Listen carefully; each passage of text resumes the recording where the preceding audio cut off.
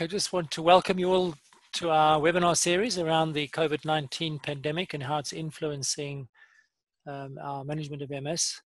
And one of the topics that has been put on the back burner, but it's beginning to emerge now because people are beginning to realize that the pandemic's not going to go away necessarily in a few weeks or months, but it's probably going to be with us for months or years, is the issue of pregnancy and family planning.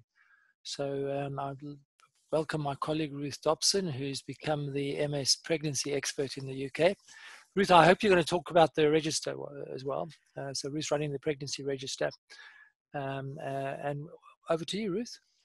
Okay, so thank you, Gavin.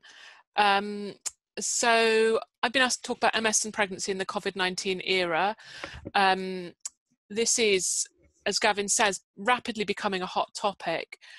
One of the problems with developing slides on this topic is that every time I looked at the evidence, it changes. So every 24 hours, 48 hours, there is new information about pregnancy and COVID-19. So these slides are up to date as of this morning, but I suspect by tomorrow there'll be more information. So it's a topic that's really important to keep on top of.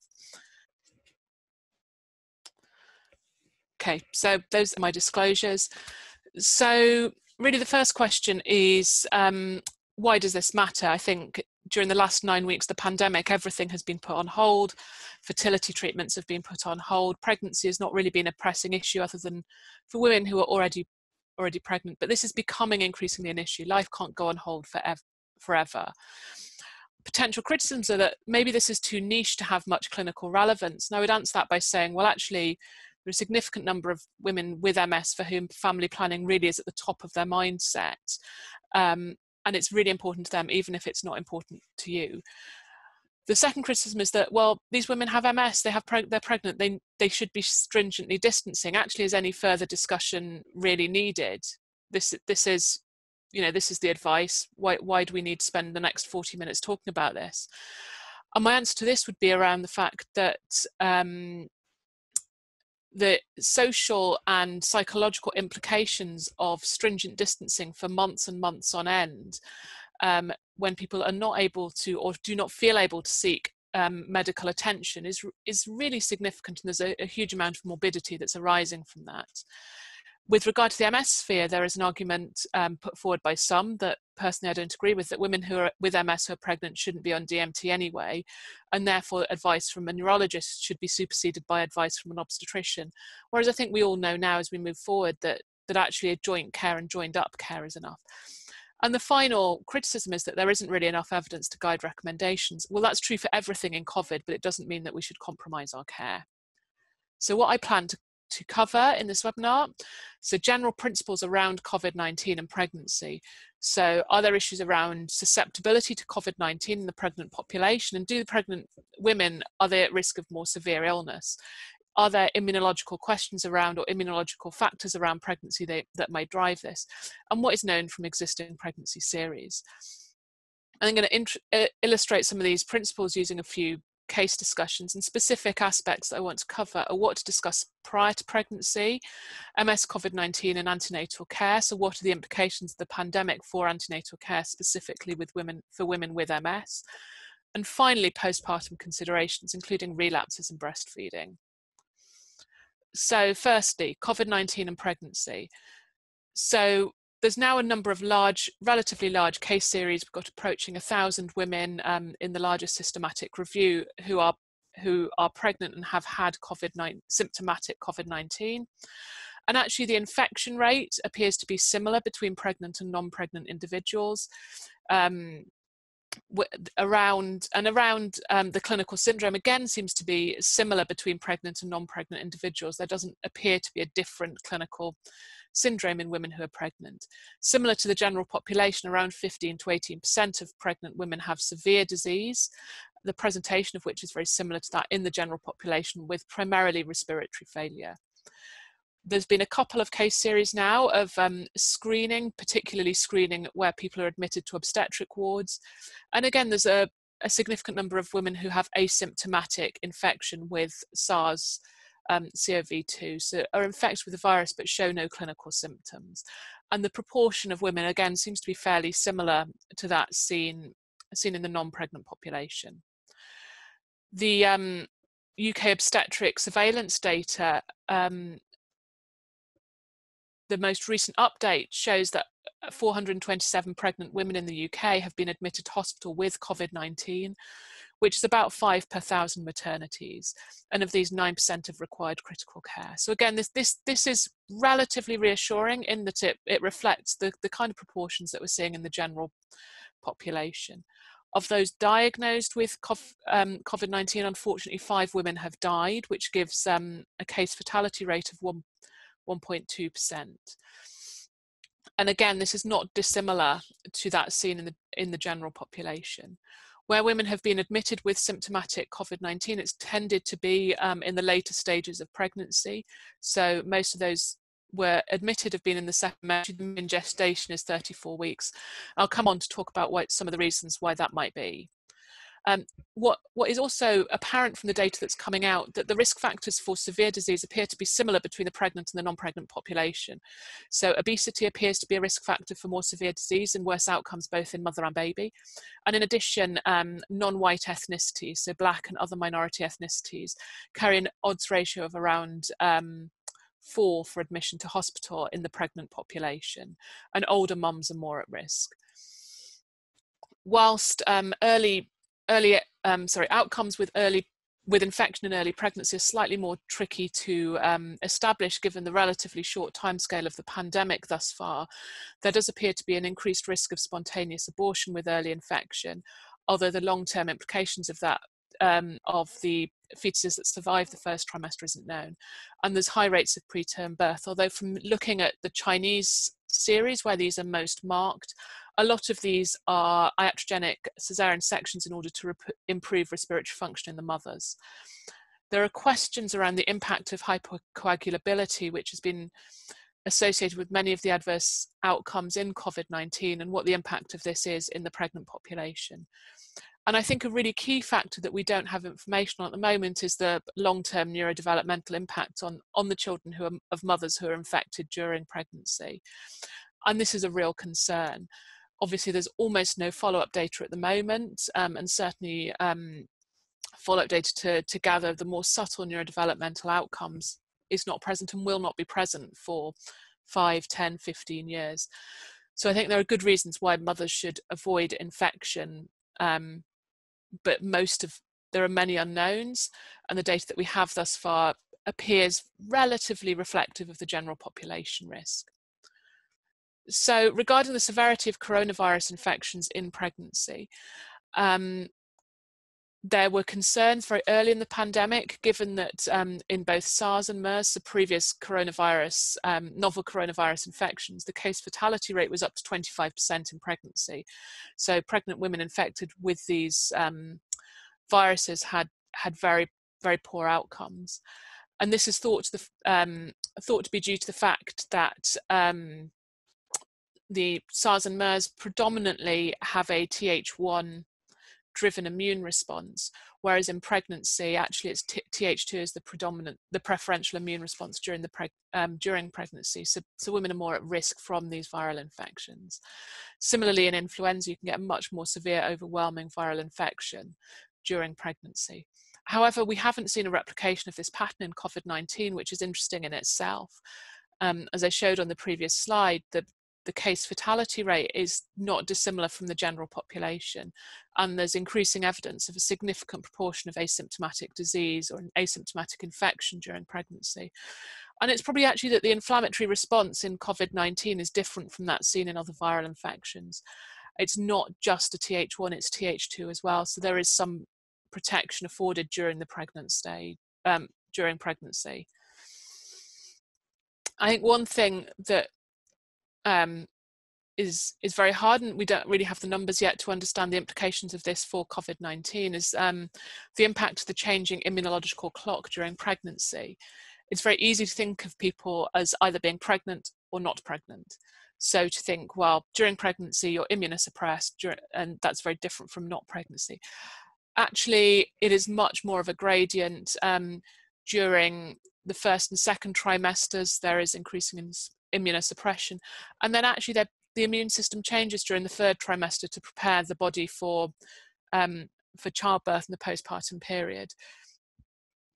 So this really is a gradient rather than a single factor, and this may have implications for why we are seeing more admissions later in pregnancy. However, there are other non-immunological contributors to respiratory failure during pregnancy. So when a woman is pregnant, she has significantly increased metabolic and oxygen demands as she has to oxygenate both herself and the fetus. Pregnancy is associated with high incidence of anemia, and this can contribute to the metabolic and oxygen demands. In addition, the gravid uterus itself splints the diaphragm, it reduces lung volume, it reduces effective oxygen transfer, it prevents your total lung, you filling your total lung capacity, also impact on any pre-existing cardiopulmonary strain. There's also splaying of the thoracic rib cage, which again impacts on your tidal volume. So there are sort of biological, physiological, and mechanical reasons why respiratory failure is more common in pregnancy. And then we also have to consider the impact of hypoxia on the fetus. And really a lot of the preterm deliveries for respiratory compromise that are seen in COVID-19 from what I've established in the literature tend to, the respiratory failure tends to reverse relatively quickly following delivery. And a lot of it seems to be biomechanical. You know, the gravid uterus, the fetus is impairing the respiratory function to the extent that it cannot cope with the dual strain of both COVID-19 and pregnancy. And once the baby's been delivered, once the child is out and total lung volume is increased, actually mothers often make a relatively rapid recovery. Another aspect that's become apparent over the last few days is actually that there is significant placental pathology that has been seen in mums who have been infected with COVID-19. So these are pathological studies of placental tissue in the placenta derived from women with proven SARS-CoV-2 infection compared to controls from previous histological series. And they've demonstrated an increased rate of features of maternal vascular malperfusion, including atherosis, fibrinoid necrosis, hypertrophy of membrane arterioles. And these vascular malperfusions, many of which appear in the COVID-19 scenario to be associated with hypercoagulability, have been associated in general with oligohydramnios, fetal growth restriction, preterm birth and stillbirth in other studies. So there is a mechanism by which COVID-19 can impact on pregnancy outcomes, particularly in the second and third trimesters as the placenta grows. There's an increase in the number of intervillous thrombi in placentas from women who have been infected with SARS-CoV-2, which likely reflect the overall hypercoagulable state. However, it's not clear if this is, again, direct infection from the virus or whether this is actually a bystander effect. And my suspicion is it's probably this bystander hypercoagulable effect that appears to be driving a lot of the pathology that we see with this infection rather than direct infection, although you do see ACE2 receptors expressed quite highly on the placenta during pregnancy. So I thought probably the best way to think about some of the issues that arise during COVID-19 and pregnancy is to think about a few case scenarios, and these are ones that are they're slightly contrived. They're thought up to really try and illustrate some points of relevance. So the first one is a woman with MS who's been receiving ocrelizumab, wants to start trying to conceive, and she asks you what are the risks of COVID-19 in pregnancy and whether she should take any additional measures because of her prior DMT exposure. So my thoughts about this when I sat down to try and think about it were there's some key aspects to consider. So when was her last ocrelizumab? When is it safe to start trying to conceive post-ocrelizumab? What's her MS disease activity like? Has her disease been controlled on ocrelizumab? And how long is the period of immunosuppression post-ocrelizumab? I've got a bit more detail on this in the next slide, but one of the questions around ocrelizumab and pregnancy is the fact that you can probably separate out the period of biological exposure to the fetus, so the half-life of the drug, versus the period of immunosuppression following ocrelizumab, and the two aren't the same.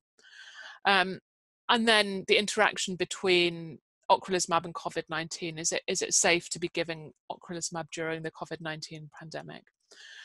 And then finally, a further aspect to consider is COVID-19 and pregnancy. So as I said earlier, it's too early to know whether there are teratogenic signals from exposure or infection with COVID-19 during the first trimester. But there are potential impacts to both the fetus and the mother of infection or exposure later in pregnancy. So in terms of the timing of the last dose of ocrelizumab, when is it safe to start trying to conceive post-ocrelizumab? So the SMPC states times between 6 and 12 months.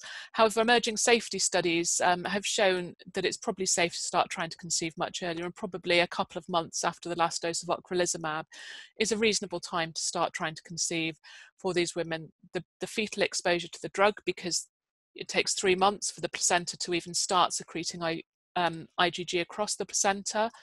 So it takes 3 months for the placenta to start developing. You then have a period during which IgG does not pass the fetus. So fetal exposure really is predominantly in the final trimester. So even starting trying to conceive a couple of months after ocrelizumab exposure, it's going to be at least 6 months post-dosing before this fetus gets any dose of ocrelizumab. And by that point, there will be none left in the mother. So probably the SMPCs are too strict in their guidelines when you think about actually sort of biological real life. And this is balanced up against the impact on MS disease activity as well. So with ocrelizumab, you potentially see an impact on disease activity that extends beyond the 6 months. Ideally, we like to aim for some form of disease control prior to trying to conceive, given that therapeutic options during pregnancy are quite limited, although this is based on individual circumstances. And then a further question, which I don't have all the answers to, but how long is the period of immunosuppression post-ocrelizumab? My feeling is that this probably increases with more infusions. I think we have a lot that we can learn from rituximab, and actually probably infusions can be relatively safely spaced out after 2 years. My rationale for saying that is the progressive drop in immunoglobulins that you see in patients who remain on ocrelizumab or rituximab for some years. And then finally, a further issue to consider with this patient is ocrelizumab or other anti-B cell therapies in COVID-19. And drawing from sort of international MS literature and also literature across other autoimmune diseases, there's still no clear signal of increased risk with anti-B cell therapies in the current COVID-19 outbreak. And probably early guidelines have been too strict about this. And I think this has been reflected as guidelines have somewhat softened. And then for this patient, considerations around COVID-19 and pregnancy. So the maternal risk from respiratory disease, it's certainly not zero, and I think we can't falsely reassure our patients. And any maternal risk is likely to be exacerbated by the physical and physiological effects of pregnancy. However, we can be reassuring to a degree that there's no significant excess ITU admission or mortality in pregnancy, in contrast to other pandemic or novel coronavirus infections. There's no signal for increased early pregnancy loss, and there's no signal for teratogenicity, but it's really too early to be able to answer these questions with any degree of certainty. And around a woman's psychological health, it's imperative that women do not, during pregnancy, isolate themselves away and don't seek any medical advice and don't leave the house. Antenatal services have had a huge impact on maternal mortality and morbidity. And the impact of these can't be understated, both for the physical health of mother and baby, but also for the psychological health of the mother, both during and after pregnancy. And there is big concern now in the obstetric community around the impact of mothers not turning up to appointments, being too worried to leave the house, and the impact of this on maternal morbidity and potentially mortality. And one thing that is very striking is that the women who are at highest risk of adverse outcomes during pregnancy from COVID-19, so Black and minority ethnic populations, those more vulnerable populations living in poverty, are also those who've already been identified as being at highest risk of adverse pregnancy outcomes. So we have to think about how we make services accessible to these vulnerable women who may be too scared to access services in person, but really need to be supported and encouraged to do so. So moving on, the second case scenario that I thought it'd be helpful to think through is a woman with MS who informs you during a phone outpatient appointment that she's pregnant. She, as often happens, sort of says, beginning of appointment, oh, by the way, I'm pregnant. And she asks you what the impact of her MS and COVID-19 are likely to be on her antenatal care. So again, the aspects to consider around this case, there's very regularly updated, so updated on a weekly basis, guidance from the Royal College of Obstetricians and Gynecologists around antenatal care during the current pandemic. So the frequency of contact with the antenatal services is unlikely to have changed. However, the nature of these appointments may be different for at least some appointments. So phone appointments, video appointments, trying to support women with home monitoring, for example, home urine dipstick, home blood pressure monitoring where possible. However, anomaly scans are still happening, safety scans are still happening. Where women need to be seen, they need to be seen, and this is still happening. There are huge efforts being put into making sure that this happens. There certainly is asymptomatic infection during pregnancy. It's around 13% in a case series from New York. Lower, there's a case series published, I think yesterday, from Connecticut, where they show a lower rate. It's about 5% of women presenting to obstetric services had asymptomatic infection. So it certainly does happen, and actually happens more commonly than symptomatic infection from the case series that are available. There is also an encouragement of the use of one-stop visits or clinics to minimise exposure to women. So combining antenatal visits with MS monitoring visits seems like a sensible thing to do. It may require some thought on the part of both services, but also encouraging these women to have opportunistic clinic visits that coincide with other outpatient appointments. You know, if you need to come into the hospital on public transport, you only want to do it once rather than 2 or 3 times. So really actually trying to set up services to be flexible so that these women can access all the care that they need with the minimum number of trips into the hospital.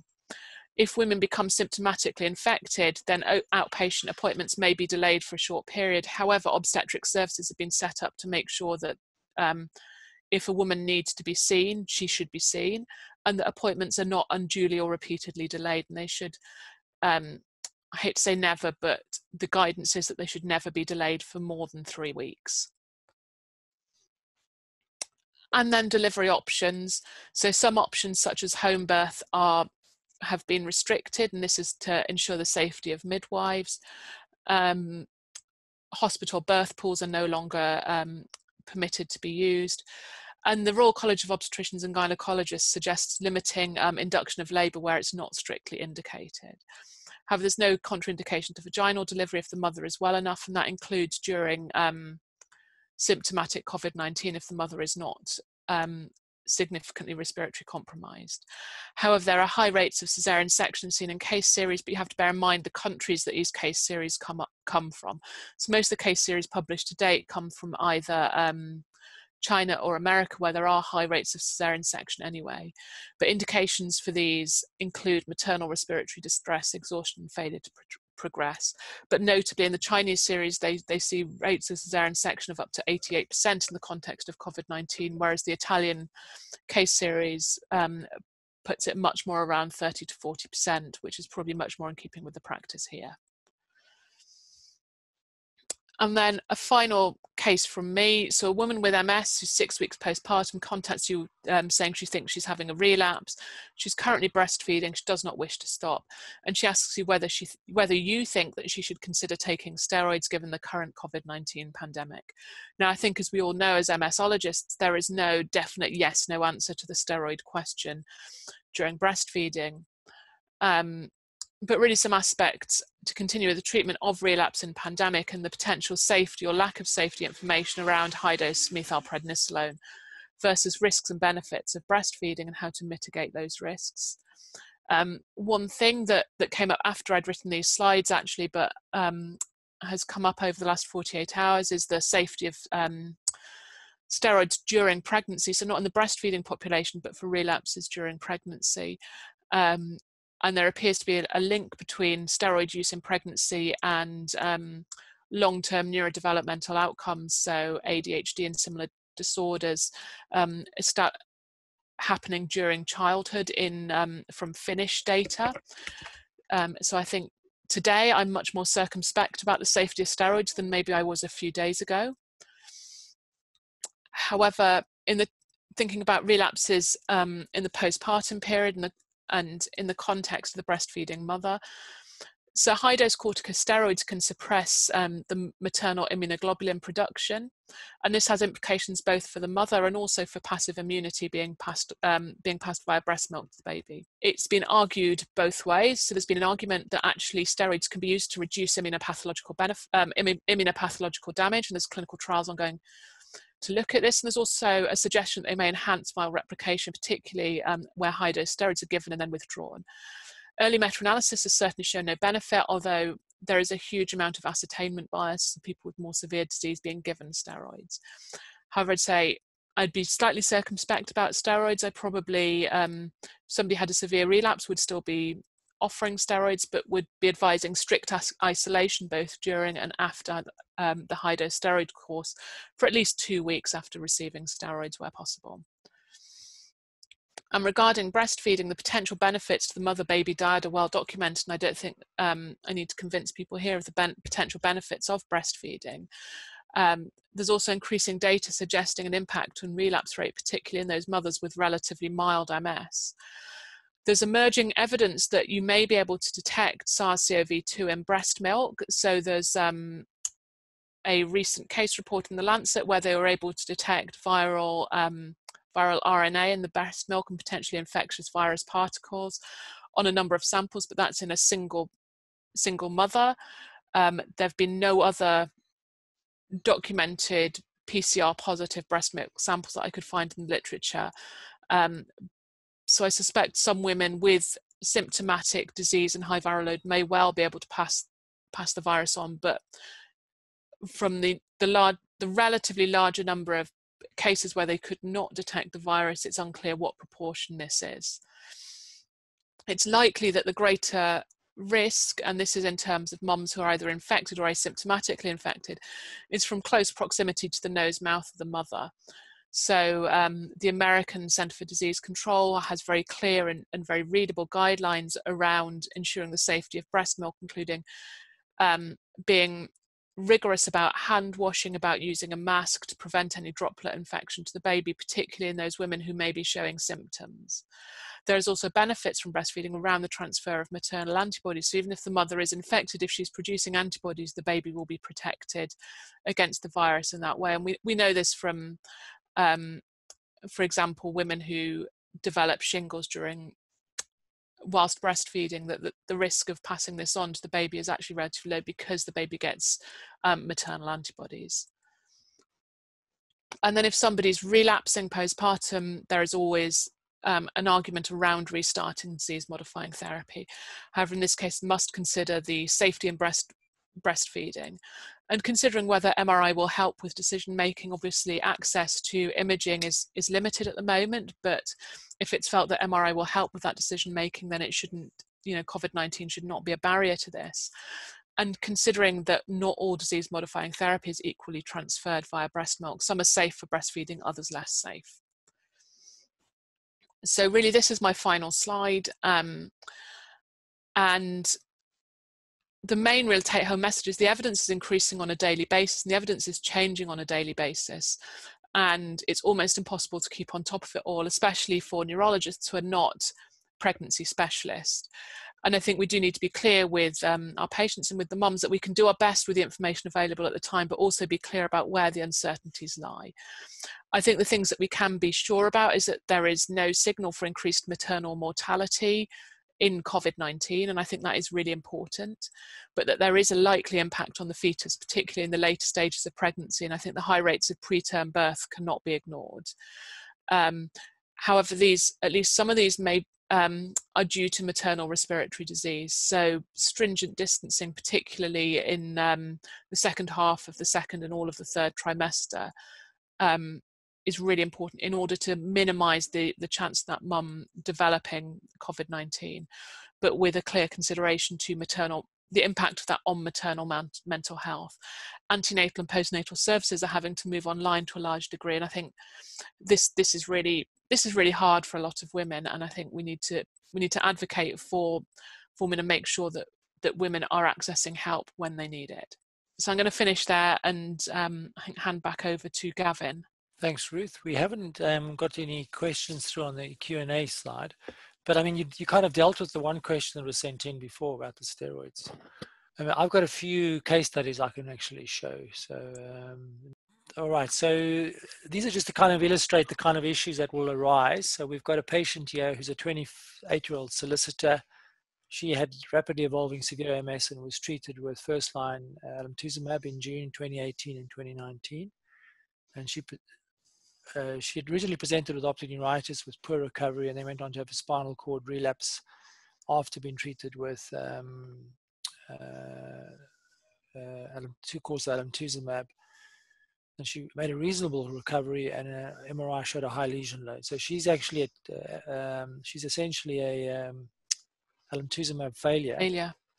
For whatever reason that happened, with quite high disease activity, and she was actually referred for HACT, and she was passed through the committee and she was accepted for HACT, but it was postponed due to COVID-19.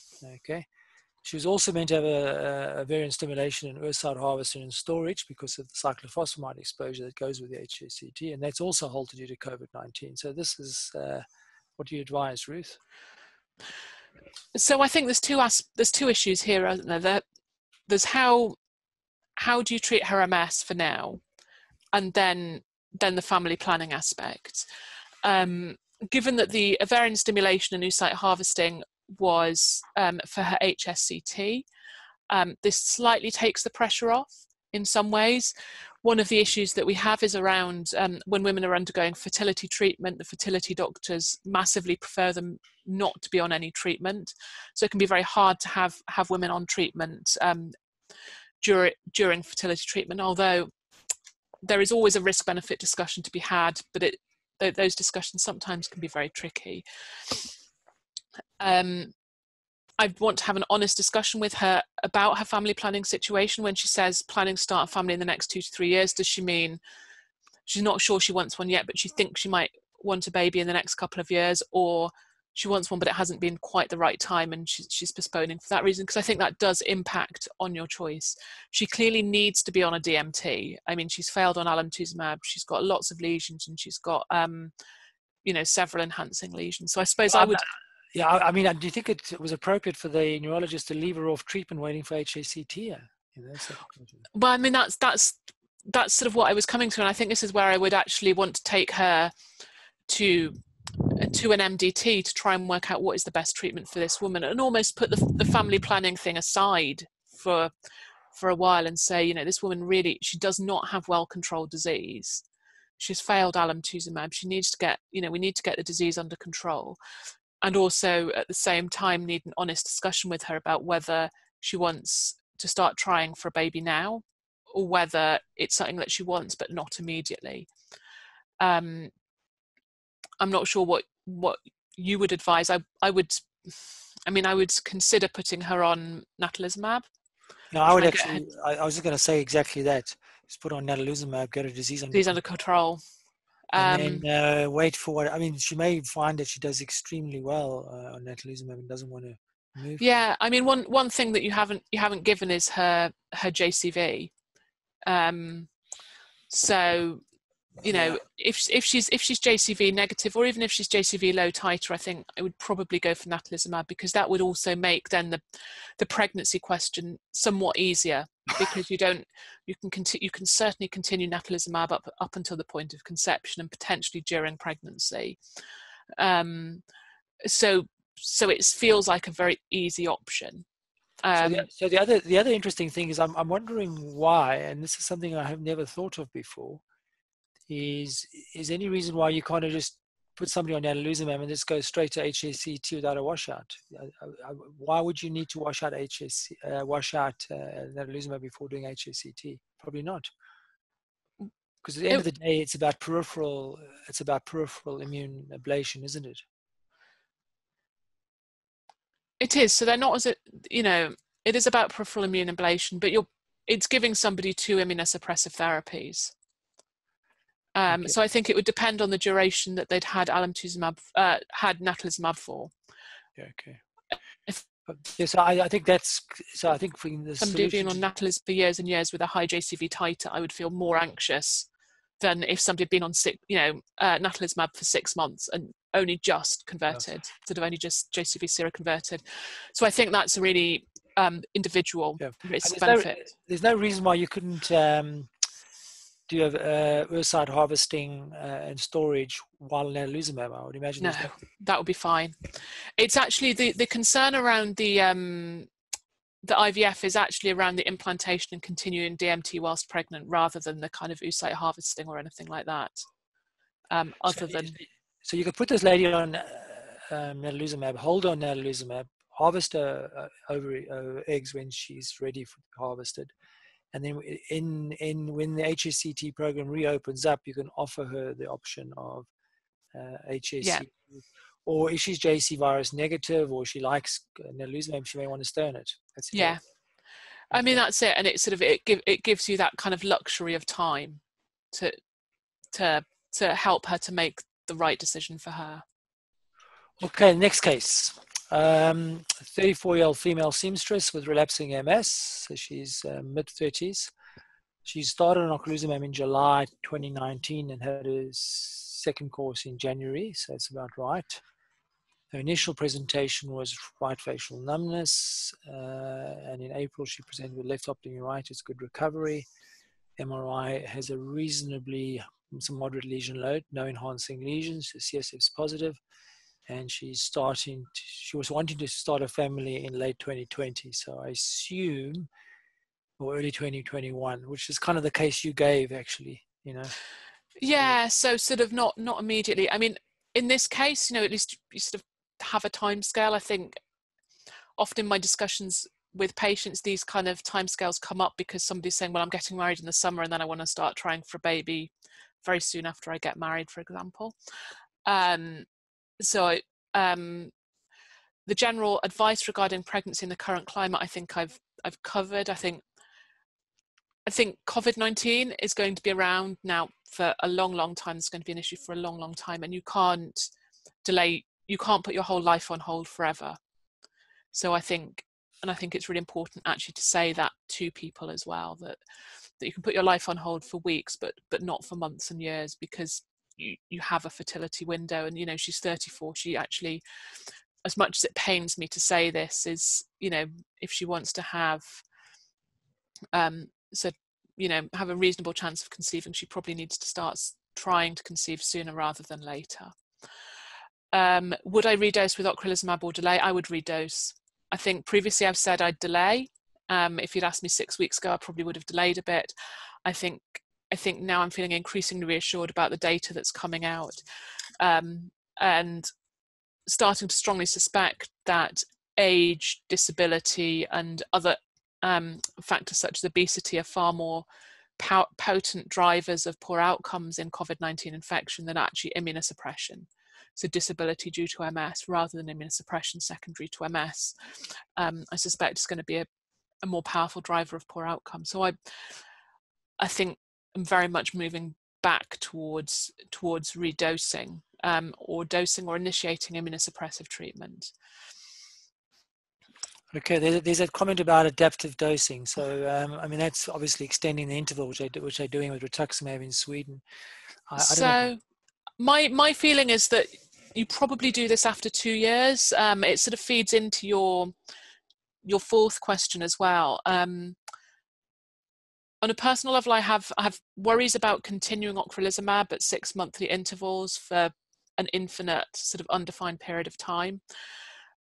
And probably, I think 2 years is a good amount of time to sort of be not rigid, but relatively strict around 2 yearly doses, and then to reevaluate, to look at B cell counts, to look at immunoglobulin levels, and start thinking about adaptive dosing at that stage. And certainly that's what I'm doing with rituximab in the NMO setting, is saying we'll treat you 6 monthly for 2 years, and then we'll start to extend your dose. We'll look at your B cell counts, we'll look at your immunoglobulin levels, and be more adaptive at that stage. Because if you're starting somebody on an anti-B cell at, in their 30s, when and how do you stop? Where's your exit strategy? Because I do worry about the safety data that's coming around, found hypogammaglobulinemia with long-term use of these therapies. And so she's obviously, I think the fourth question is probably relating to vaccine readiness. If there is a vaccine, is about switching to an immune recall. Well, that will obviously be cladribine or alemtuzumab. I don't know if we're using alemtuzumab. No, I'd be very surprised if anybody's using alemtuzumab in the current environment. Yeah. So, I'd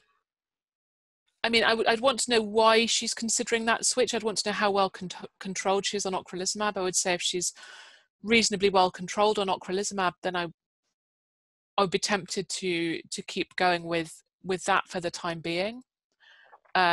If she's got evidence of new disease activity on ocrelizumab, then I'd want to rethink.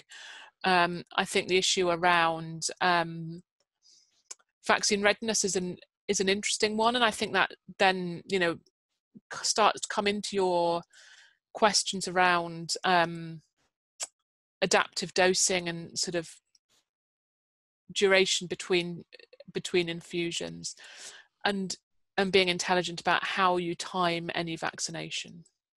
So my personal opinion would not to switch particularly on ocrelizumab. And if a vaccine does emerge, then she can just miss a dose or maybe even 2 doses and wait for B cell reconstitution, which comes from the bone marrow. It's naive, so that'll give her a much better chance of responding to a vaccine. I mean, this is it, but the vaccine's not really going to. There's not going to be a vaccine available until she's had at least 18 months of ocrelizumab. Yeah. Just because of the sort of time that these things take to get through a pipeline. So actually she's going to be a point at, by the time a vaccine's available, it will be a point at which we can think seriously about adaptive dosing, about, and that fits in then very well with potentially with pregnancy planning, because you say, well, normally we'd leave 6 months, you start trying to conceive maybe 2 months after your infusion. If we push your infusion out to 8 months, for example, that gives you a 6-month window of trying to conceive. So it's having those discussions and having them honestly with your patients. Just coming back to the vaccines, what are the do you think these vaccines will be given to pregnant women or not? No, probably not. Yeah. Well, I don't think they will necessarily prioritize pregnant women unless there is more of a signal around pregnancy or around the babies. What vaccines do pregnant women get now that they are otherwise ineligible for? Well, it's flu, and that's because the mortality and morbidity with flu in pregnancy is highly elevated, and it's whooping cough because of the risk of whooping cough in the baby. Everything else, actually, there is no increased requirement's the wrong word, but no increased requirement for vaccination during pregnancy. Okay, and then the final one is a 23-year-old female accountant with rapidly evolving severe MS and has been on nadunolimab for 4 years. She was JC negative and she's now converted to positive in October last year. And she was stuck on sick ERD since November. And she wants to fall pregnant in the next 6 months. She's hyper anxious about the potential risk of nadunolimab to a baby. And she's also worried about rebound. What are you going to advise, Ruth? Well, I was going to try and advise that we didn't have time to get to this case because I found this one really, really hard. And it's hard. It's hard for many reasons. It's hard because of JC positive, high index, been on natalizumab for a long time, wants to get pregnant, issues around rebound. So I think I just have to go through what the risks are with her. I would be very anxious about rebound with her. I'd be very anxious, and I think in the natalizumab population, what's becoming clear from some recent case series is there is even a benefit from continuing natalizumab up to conception, or up to the just during the first trimester, and that's actually better than having a washout period prior to pregnancy.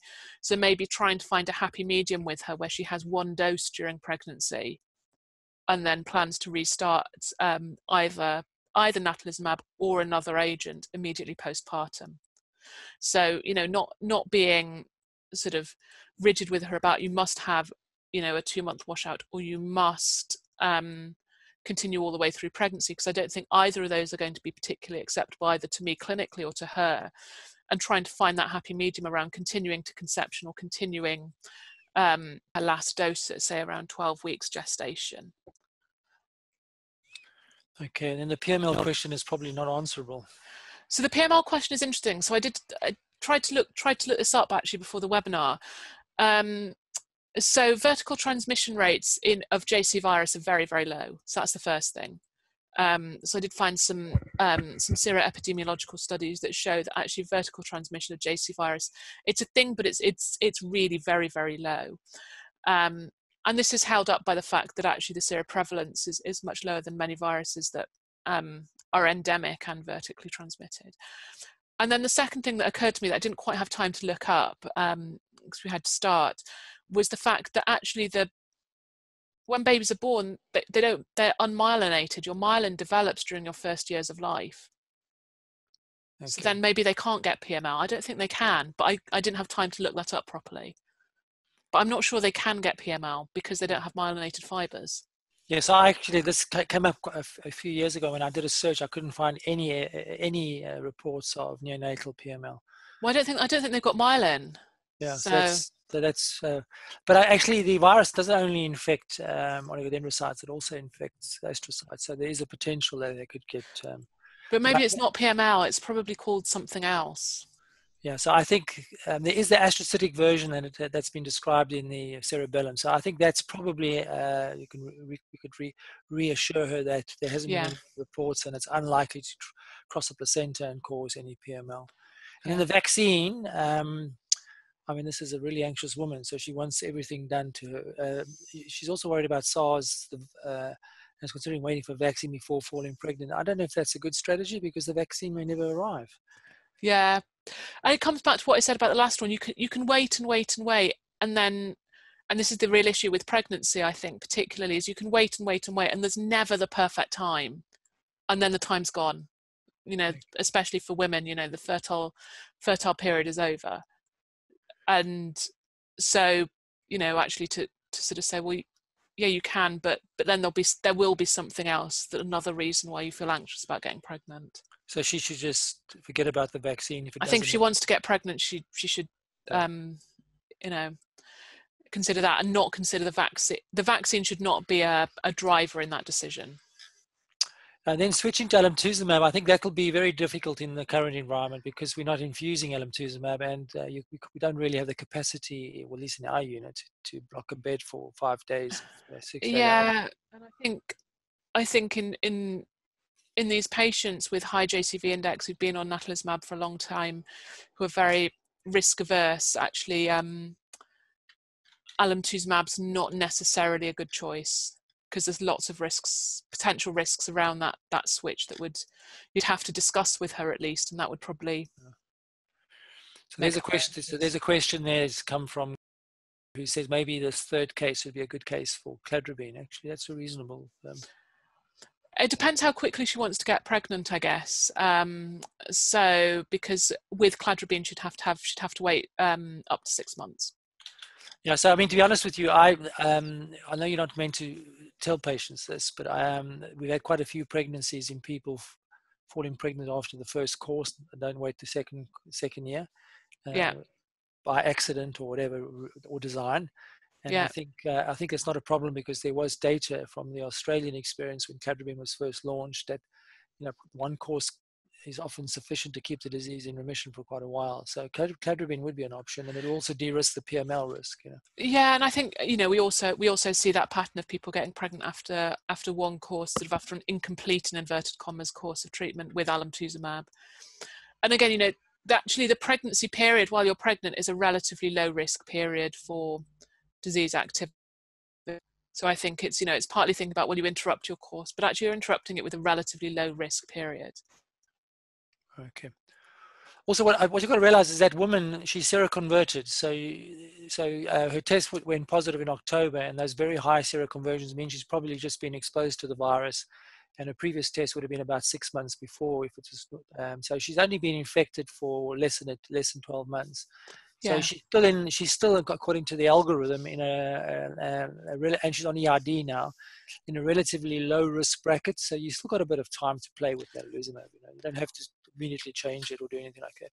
No, and I think it does make you think that with down pregnancy and around risk in general, maybe it is the best, because you can push boundaries, you can play with boundaries to a certain degree about when you stop it.